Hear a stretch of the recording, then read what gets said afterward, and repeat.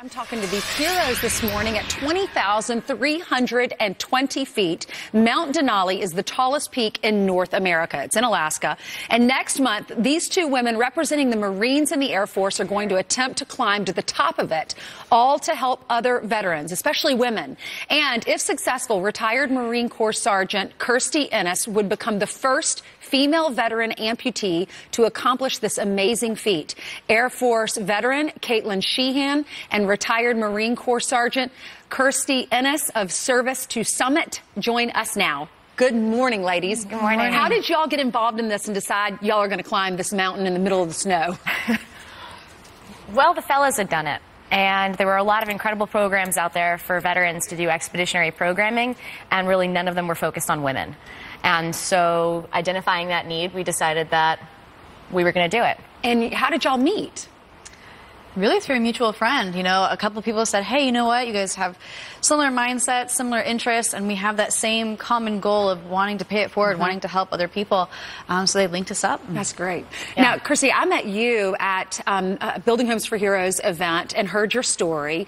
You lost your leg fighting for our country in a helicopter crash in Afghanistan. Tell the folks at home what you went through. It's been a long road. You know, I joined the Marine Corps at 17 years old and did 2 combat deployments to Afghanistan as a helicopter door gunner and airframes mechanic. And as you said, on my last deployment, my helicopter went down, and as a result of it, I sustained some pretty serious injuries, everything from a traumatic brain injury to, like you said, losing my leg. And it was an uphill battle. You know, I lost that sense of purpose, and I really struggled mentally and emotionally. And I was really fortunate that, you know, this family that I established with Building Homes for Heroes was introduced into my life. I mean, that provided the framework and the foundation to my future, to me doing what I'm doing now. That was a few years ago, and my gosh, you've been through so much, so many surgeries. Your mom was sitting next to you. We were all in tears hearing your story. Tell me what the organization has done for you. This organization really, I mean, it gives people their lives back. You know, we don't want pity, we want opportunity.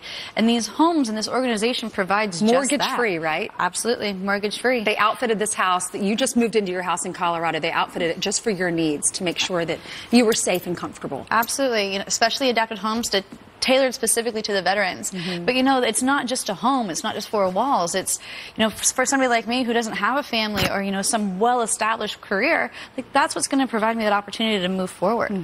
Now, Caitlin, you're involved with the organization as well, and tell me about your service. You're in the Air Force.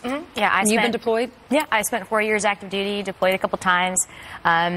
My friends called me the confused hippie, but I was really honored to have the opportunity to serve, and it was a dynamic experience that left me with some injuries as well.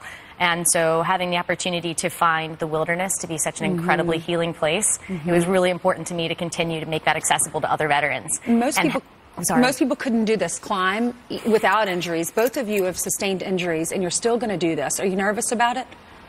Yeah, not as nervous as I am to be on TV. But, yeah, it's its own separate kind of nerves, but it's incredible being tied up with this gal, literally, on a mountainside, because it takes 3 kinds of stamina, and one of them is mental, and we've got that. We've both been tried, and we both have determination. So when is it, and how can we help? Well, we step off on June 1st. That's when we actually get out to the glacier and make our ascent. But yes, check us out at servicetosummit.org, and especially please check out buildinghomesforheroes.org.